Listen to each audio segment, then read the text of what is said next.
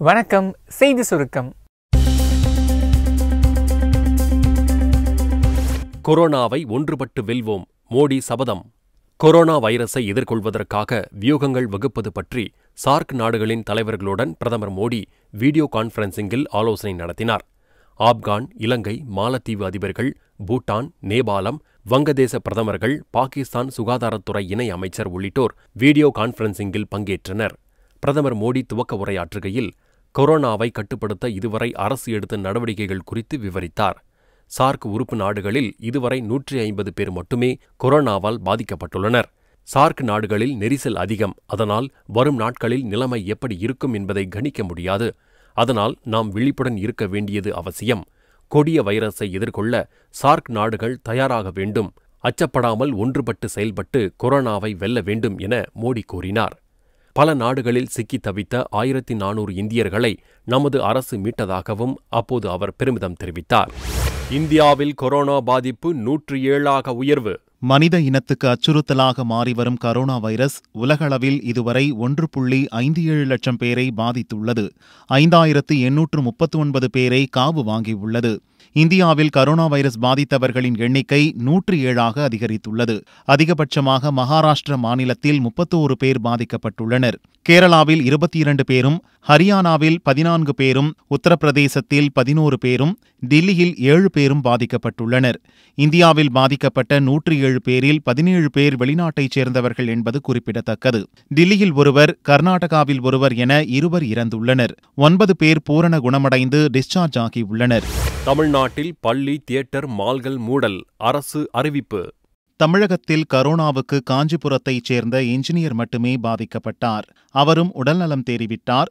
Negative என result வந்துவிட்டது. நாடு முழுவதும் பெரும்பாலான மாநிலங்கள் பள்ளி, கல்லூரிகள், மால்கள், தியேட்டர்கள், ஜிம், நீச்சல் குளங்களை மூடிய நிலையில் அந்த வரிசையில் தமிழகம் சற்று தாமதமாக சேர்ந்துள்ளது.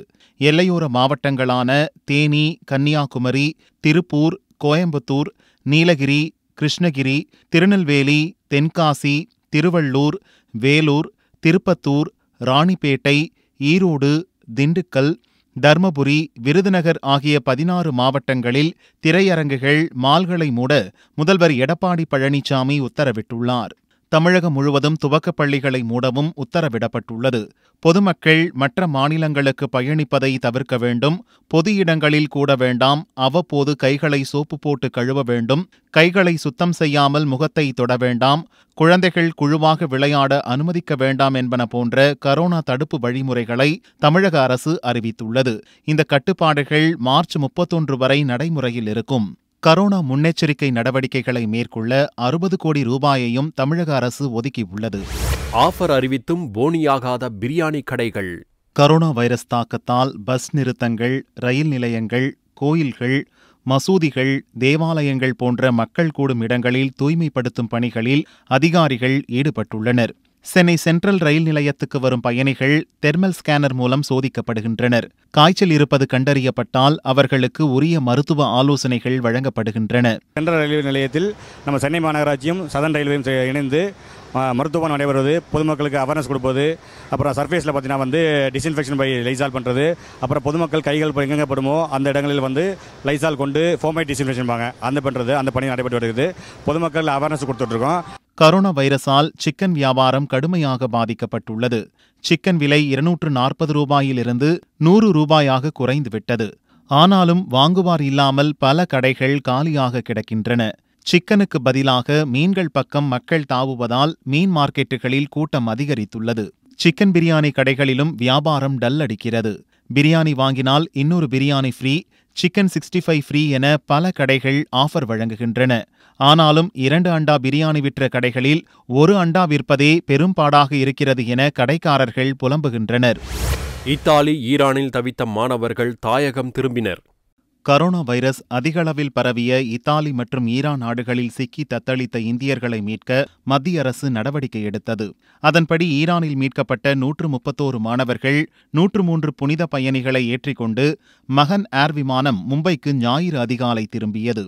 இத்தாலியில் சிக்கி தவித்த 211 இந்திய மாணவர்கள் உட்பட 218 பேருடன் ஏர் இண்டியா விமானம் டில்லிக்கு வந்து சேர்ந்தது. இத்தாலி, ஈரானிலிருந்து மீட்டு வரப்பட்ட அனைவரும் ராஜஸ்தானில் உள்ள ஜெய்சல்மார் ராணுவ முகாமுக்கு கொண்டு செல்லப்பட்டு 14 நாள் மருத்துவ கண்காணிப்பில் வைக்கப்பட்டிருப்பர். களையிழந்த மால்கள், கொரோனா எஃபெக்ட். கொரோனா வைரஸ் தாக்கத்தால் சென்னையில் இயல்பு வாழ்க்கை பாதிக்கப்பட்டுள்ளது. சாலைகளில் வழக்கத்தை விட கூட்டம் குறைவாகவே காணப்பட்டது. வழக்கமாக ஞாயிற்றுக்கிழமைகளில் மால்களில் கூட்டம் அள்ளும். அந்த நிலை இன்று இல்லை. விரல் விட்டு எண்ணிவிடலாம். 100க்கு குறைவானவர்களையே மால்களில் பார்க்க முடிந்தது. வந்தவர்களும் பெரும்பாலும் மாலில் உள்ள தியேட்டர்களில் படம் பார்க்க ரிசர்வ் செய்தவர்கள்தான். தமிழகத்தில் எல்லையோர மாவட்டங்களில் தியேட்டர்கள், மால்களை மூட உத்தரவிட்ட தமிழக அரசு சென்னையில் உள்ள மால்கள், தியேட்டர்களை மூடுவது பற்றி வாய் திறக்கவில்லை என்பது குறிப்பிடத்தக்கது. ட்ரம்புக்கு நெகட்டிவ், பிஎம் மனைவிக்கு பாசிட்டிவ். கொரோனா வைரஸிடம் தலைவர்களும் தப்பவில்லை. கடந்த வாரம் அமெரிக்க அதிபர் ட்ரம்பும் ஜெயிர் பொல்சனாரோவும் சந்தித்தனர். இந்த சந்திப்பில் பங்கேற்ற மூவருக்கு கொரோனா பாதிப்பு உறுதியானதால் ட்ரம்புக்கும் பரிசோதனை நடத்தப்பட்டது. இதில் அவருக்கு கொரோனா இல்லை என தெரிய வந்துள்ளதாக வெள்ளை மாளிகை கூறியது. கனடா பிரதமர் மனைவியை தொடர்ந்து ஸ்பெயின் பிரதமர் பெட்ரோ சான்செஸின் மனைவி பெக்கானோ கோம்ஸுக்கும் கொரோனா பாதிப்பு உறுதியாகியுள்ளது. இதையடுத்து ஸ்பெயின் முழுவதும் அவசர நிலை அமல்படுத்தப்பட்டுள்ளது. 4.7 கோடி பேரும் வீட்டிலேயே இருக்க உத்தரவிடப்பட்டுள்ளது. மருந்து, உணவு வாங்க செல்பவர்கள், மருத்துவமனை மற்றும் வேலைக்கு செல்பவர்கள் மட்டுமே தெருவில் நடமாடலாம். மருத்துவமனைகள், மருந்து கடைகள், உணவகங்களை தவிர மற்ற அனைத்து கடைகளும் மூடப்பட்டுள்ளது. காஷ்மீரில் ஹிஸ்புல் கமாண்டர் சுட்டுக் கொலை. ஜம்மு காஷ்மீரின் அனந்த்நாக் மாவட்டத்தில் உள்ள வாட்ரிகம் கிராமத்தில் பயங்கரவாதிகள் பதுங்கியிருப்பதாக பாதுகாப்பு படையினருக்கு தகவல் கிடைத்தது. அதையடுத்து கிராமத்தை போலீசாரும் ராணுவத்தினரும் சுற்றி வளைத்தனர். ஒவ்வொரு வீடாக சோதனை நடத்தினர். ஒரு வீட்டில் மறைந்திருந்த பயங்கரவாதிகள் பாதுகாப்பு படையினரை சுட்டனர். பதிலுக்கு பாதுகாப்பு படையினரும் சுட இரு தரப்புக்கும் ஞாயிறு அதிகாலை பயங்கர துப்பாக்கிச் சண்டை நடந்தது. 4 பயங்கரவாதிகள் கொல்லப்பட்டனர். சண்டையில் ஹிஸ்புல் முஜாஹிதீன் பயங்கரவாத அமைப்பின் கமாண்டர் தாரிக் அகமது கொல்லப்பட்டதாக போலீசார் தெரிவித்தனர். எஞ்சிய 3 பேர் லஷ்கர்-இ-தாய்பா இயக்கத்தைச் சேர்ந்தவர்கள் ஆவர்.